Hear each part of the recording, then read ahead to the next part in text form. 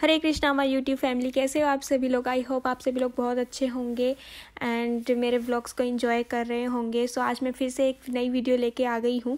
सो ये दिन है जिस दिन मैं सबसे पहले इस्कॉन जा रही हूँ। सुबह सुबह बहुत जल्दी उठ के सब काम करके एंड मुझे मंदिर जाना है सबसे पहले, इस्कॉन टेम्पल। उसके बाद मैं जाऊँगी टोक्यो स्काई ट्री देखने, जिसका प्लान था हमारा दोपहर का एंड मंदिर का प्लान था सुबह का। सो मैं फ्लावर्स भी लेके आ गई थी, बिल्कुल ऑर्गेनिक फ्लावर्स, जो कि मैं मंदिर में चढ़ाने के लिए लेकर गई। एंड जल्दी जल्दी से मुझे अपनी माला पूरा करके मंदिर में एंड खाना खा के उसके बाद मुझे टोक्यो स्काई ट्री देखने जाना था। सो टोक्यो स्काई ट्री जाने का प्लान मैं बहुत दिन से कर रही थी। सो फाइनली वो दिन आ गया जिस दिन मैं टोक्यो स्काई ट्री देखने जाऊंगी। सो सबसे पहले कि अगर आपको मेरी वीडियो अच्छी लगती है तो मेरी वीडियो को लाइक कर देना, चैनल को सब्सक्राइब कर देना, और आप मेरे को कमेंट सेक्शन में किस टाइप की वीडियो चाहते हो वो भी बता सकते हो जापान के बारे में। सो आज का टॉपिक है टोक्यो स्काई ट्री, जो कि मैं पहुंच चुकी हूँ और बहुत सुंदर था। मेट्रो स्टेशन भी इतना ज़्यादा सुंदर था, बहुत ज़्यादा भीड़ भी थी, यहाँ पे आप देख सकते हो। एंड जो ये एंट्री थी, इसके ऊपर जो सामान जो बिकने वाला होता है उनकी कुछ छोटी छोटी दुकानें लग रही थी, जो कि अभी स्टार्ट नहीं हुई थी क्योंकि टाइम सुबह का 10 के अराउंड था। और उसके अंदर इतनी ज़्यादा सजावट थी, ये पूरा मॉल की तरह था जहाँ पे बहुत सारे शॉपिंग कॉम्प्लेक्सेस वगैरह, खाने का फूड कोर्ट वगैरह सब कुछ था। एंड ये जैसे आप सभी को पता है कि क्रिसमस बहुत पास आने वाला है और जापान पूरा टोक्यो क्रिसमस की तैयारियों में लगा हुआ है। एंड जो ये ट्री है गाइस, ये मैन मेड ट्री था एंड बहुत ज़्यादा लाइट से और बहुत सुंदर बनाया हुआ था। भी देख सकते, ये बहुत ज़्यादा सुंदर लग रहा था।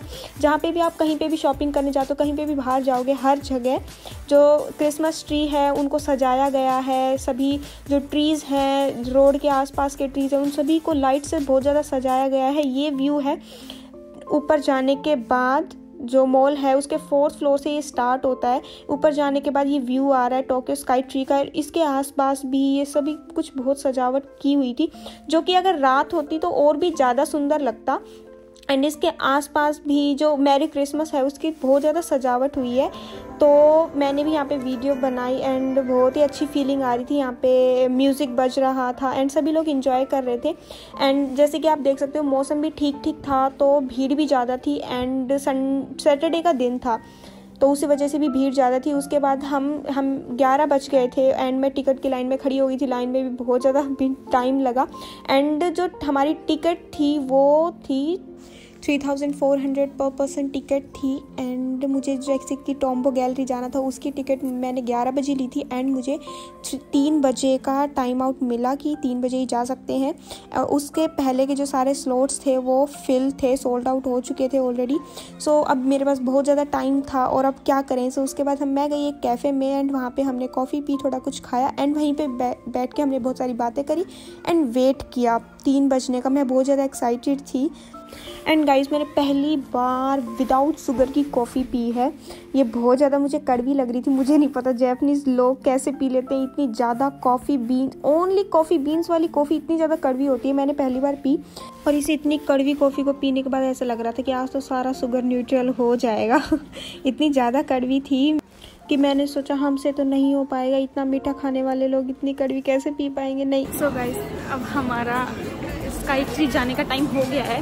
हमने 11 बजे टिकट ली थी एंड अब हमें 15 बजे, क्योंकि हमें सबसे ऊपर जाना था तो उसमें मतलब 3 बजे का ही था कि मतलब उसके पहले की बुकिंग्स नहीं थी, सारी सोल्ड आउट हो चुकी थी। तो अब 3 बज गए हैं, बहुत देर वेट करने के बाद, खाने पीने के बाद अब हम स्काई ट्री जा रहे हैं ऊपर। एंड चलो आपको दिखाते हैं जापान की सुंदरता कैसे दिखता है ऊपर से, इतनी ऊंचाई से।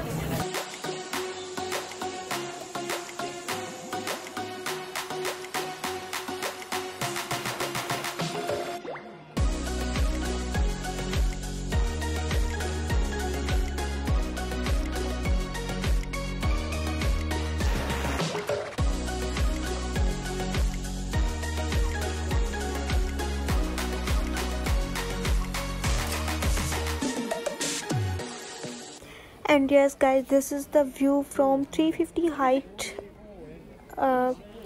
जो कि मिडिल है टोक्यो स्काई ट्री का। एंड यहाँ से कुछ ऐसा दिख रहा था। एंड जैसे कि आपको पता है कि पास में ही जापान के हर कोने में सी है, तो सी भी बहुत अच्छे से दिखाई दे रहा था और उसका जो व्यू था वो भी बहुत सुंदर लग रहा था। मैं भी यहाँ पे फ़ोटो क्लिक करवाने जाऊँगी ताकि मेरी याद बनी रहे टोक्यो स्काई ट्री आने की। एंड ये गाइस देखो, अभी हम ऊपर जाएंगे क्योंकि हमने डबल कॉम्बो लिए हैं। मतलब जो ऊपर वाली जो टोम्बो गैलरी है उसको भी हम देखने जाएंगे, इससे और ऊपर है, तो बहुत अच्छा लग रहा है। जब मेरी टर्न है यहाँ पे फ़ोटो क्लिक करवाने की और मैं फ़ोटो क्लिक करवाऊँगी, सुपर एक्साइटेड। सो यहाँ पे जो फ़ोटो क्लिक करवाई थी इसका प्राइस है 1500 पे करके आप ये फ़ोटो ले सकते हो। उसके अलावा इसमें एक स्कैनर भी होता है जिससे आप फ़ोटो को स्कैन भी कर सकते हो।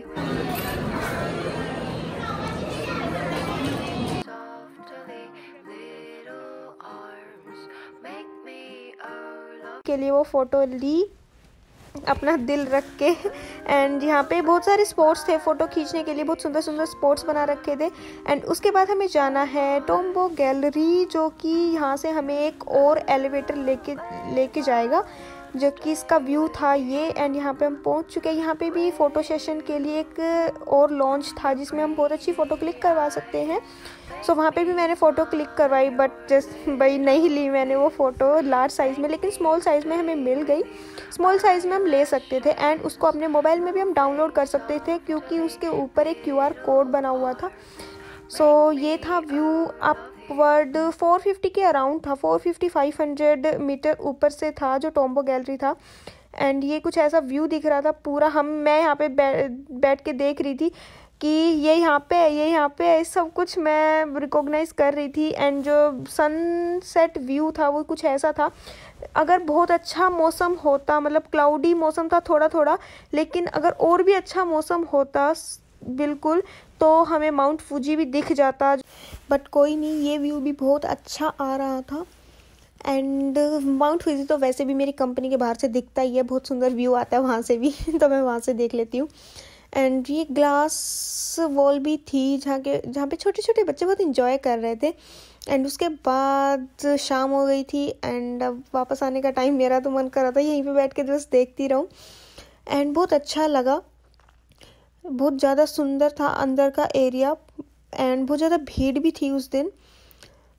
सो आई होप आपको जो व्यू है वो बहुत अच्छा लगा होगा। अभी मैं बाहर से दिखाऊंगी आपको। हर जगह बहुत ही ज़्यादा डेकोरेशन कर रखी थी क्योंकि क्रिसमस टाइम है एंड विंटर टाइम है, स्नोफॉल भी होगा, तो उसके लिए सब मैं तो बहुत ज़्यादा एक्साइटेड हूँ इस बार। एंड अभी मैं आपको व्यू दिखाऊंगी स्काई ट्री का, जो सनसेट का व्यू है वो कितना अच्छा आता है नीचे से एंड बहुत ही ज़्यादा सुंदर लगता है।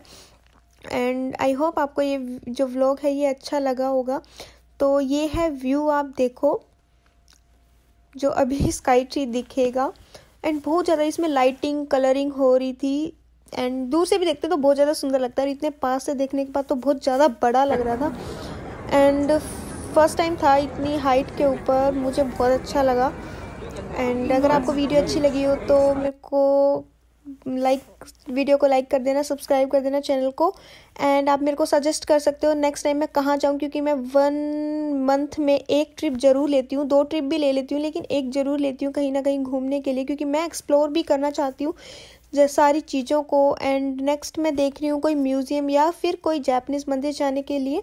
So thank you, bye bye. और फिर एक नई वीडियो के साथ आपको मिलूँगी, तब तक के लिए आप अपना ध्यान रखना। हरे कृष्णा।